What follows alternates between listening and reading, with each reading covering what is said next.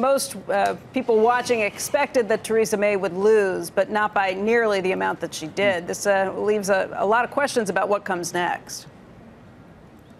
Oh, yeah, so many questions. I mean, we said this time yesterday, didn't we? We expected her to lose, but then carry on. But my goodness me, even just literally an hour before the vote at 2 Eastern time yesterday as well, they knew she would lose on her own bench. She thought around about 80 of her own MPs may vote against her. 118, a third of her party, voted against her last night. 432 to 202 was the vote of MPs voting against her version of Brexit. Absolutely enormous. You have to go back to 1924, when Ramsay MacDonald, a Labour Prime Minister, lost by 166 to anything near comparable. But this blew all the records out of the water. But already, straight away, she said, look, I will listen to people on the other side of the House. I will try and build a consensus for a deal that then I can take to Brussels as well. Because as I mentioned yesterday, she's got to come back to Parliament within 3 days of this defeat, which means Monday at the latest as well. But seconds later, though, Jeremy Corbyn, the Labour leader, said, I'm going to bring forward a vote of no confidence. Again, I think we talked about that yesterday.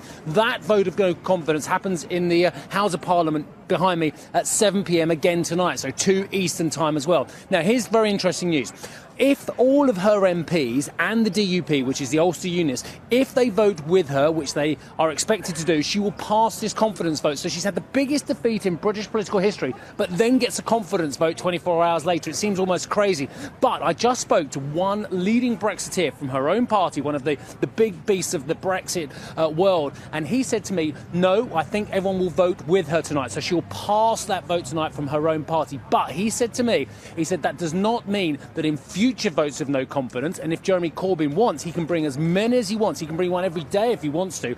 It doesn't mean that in future votes of no confidence, we won't vote against her if the government does something stupid. So basically, she's still going to be held hostage to one side, which is the hard Brexiteers. So she tries now then to build up some form of consensus with the opposition parties. But I spoke to the chairman of the Labour Party today as well, the MP for Wansbeck, and he said to me, what does consensus mean? Well, it means her dropping her opposition to a customs union. And a customs union, of course, would be having a Brexit, but it'd be a very soft version of Brexit as well. But at the moment, as I say, Parliament has decided what it really doesn't want. It's a question of can they find something that together they do want. Just a couple of quick scenarios for you. Second referendum, people are still talking about. That's a long shot as well. General election, that depends on tonight's vote. And no Brexit deal at all, and leaving without one on March 29th, that one has gone further into the long grass. But again, how we get to a form of Brexit that works for Parliament and works for the country is anyone's guess. Back to you. Hey, Steve, you're just talking about trying to get all of the different members of Parliament there in your country to agree on something.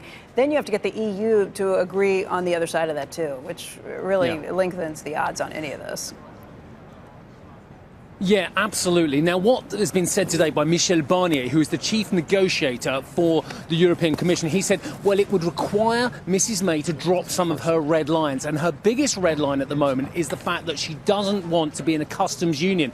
If she manages to drop that, if that's the olive branch she gives, not only to the opposition Labour Party, who do want to be in a customs union, and to the European Commission as well, that could solve the issue of the Irish backstop. It would mean that we don't need necessarily an Irish backstop, which would solve one host of issues that a lot of people are dead against as well, especially, of course, unionists on north of the border as well. So she has to move some way. Whether she's prepared to do that remains to be seen. But very difficult for her to be ousted by her own party now, because basically she's got 1 year's grace there because she won a vote quite recently. But can she be ousted tonight? Seems unlikely. Could she be ousted in the near future if indeed basically it just seems there's no way forward for her version of Brexit? That remains to be seen. But at the moment, another key vote yet again tonight. There are concerns, though, that Jeremy Corbyn is just playing politics, and actually he didn't need to go through this tonight. He could have just gone forward with a more traditional form of opposition, or indeed sent the olive branch himself, said, yes, I will work with you, Mrs May.